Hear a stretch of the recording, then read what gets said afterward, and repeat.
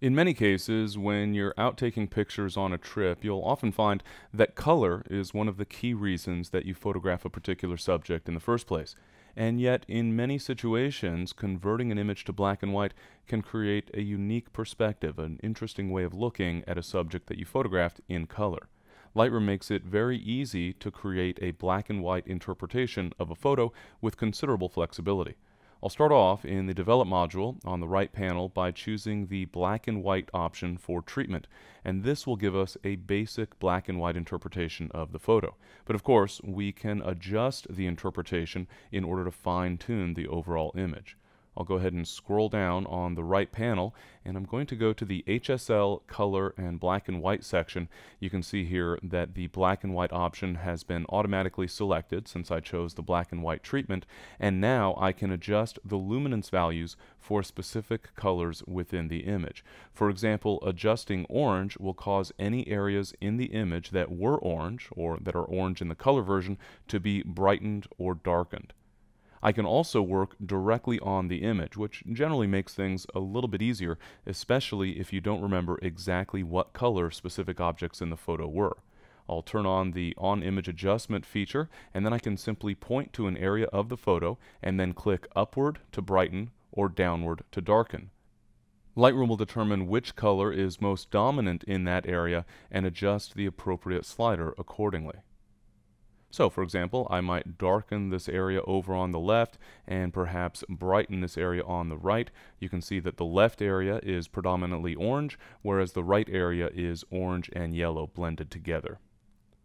And of course, I can continue working with the individual sliders.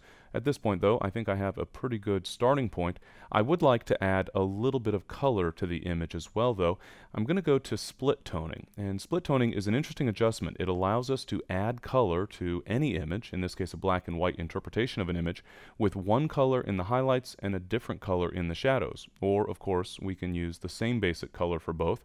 To get started, all you need to do is increase the saturation for either highlights or shadows, or both. I'll go ahead and exaggerate the adjustment here just so we can get a better sense of what's going on.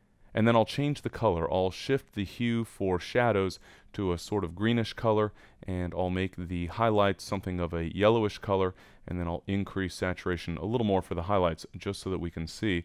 We now have the bright areas of the image a little bit yellow to orange, and the darker areas of the image a little bit green. We can also shift the balance between those so that we get more areas determined to be shadows, even if they're relatively bright, or more areas determined to be highlights, even if they're relatively dark. So we're effectively shifting the balance of how much of each of those colors will appear throughout the image. In most cases, I prefer a relatively subtle infusion of color into the image, so I'll start off by finding a good value for highlights, maybe something just a little bit more yellow but not getting into the green area. And for shadows, maybe I'll shift that down to something that's just a little bit more sort of orangish, almost heading toward the red values. But then I'll reduce the saturation, and I'll reduce that saturation rather significantly because I'm really just trying to add a very subtle color tint to the image. I'm not trying to make it a color image or make it look like it was painted. I just want to give it a little bit of warmth in this particular case. I'll go ahead and turn off split toning. You can see the neutral version of the image, and then turn it back on, and we get that little bit of a warm tint in the photo. I think I might also add a vignette to this image. I'll scroll down just a little bit further and we'll find the option to add a post-crop vignette in the effects section. I generally work with the highlight priority option for style. We also have color priority if you want to preserve colors, or paint overlay, which is an option I don't tend to use very much. So I'll leave that set to highlight priority. I can then increase the amount if I want to brighten the edges, or decrease the amount if I want to darken the edges. I'll start off with an exaggerated adjustment for amount just so that I can better see exactly how I'm affecting the image, and then I can adjust the midpoint, bringing the vignette further out toward the edges or closer into the image. I can also adjust roundness, so I can make the vignette effect more round or less round, and if I reduce roundness enough, I'll effectively get just the edges of the image being affected by that vignette. I can also determine the degree of feathering, in other words, how much transition there will be for that vignette effect. With no feathering, we get a very crisp edge for the vignetting, for example. I'll apply a bit of feathering here, And I could also, if needed, adjust the highlights values, but since I don't have any real highlights that are showing up in the area being vignetted, that won't have much of an effect in this particular case. I think I'll increase feather just a little bit more to get more of a transition, and then I'll increase the amount so that I don't have quite as much darkening of the edge there. I'll turn off the effect, and you can see, even though I used relatively modest settings, it's still a rather significant impact on the image.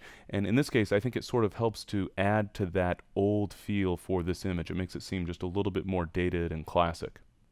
But as you can see, with just a few adjustments, we're able to take an image that's in full color and convert it into something that has a little bit more of a classic feel. It sort of, in my mind, better fits the relatively old subject that was being photographed in the first place.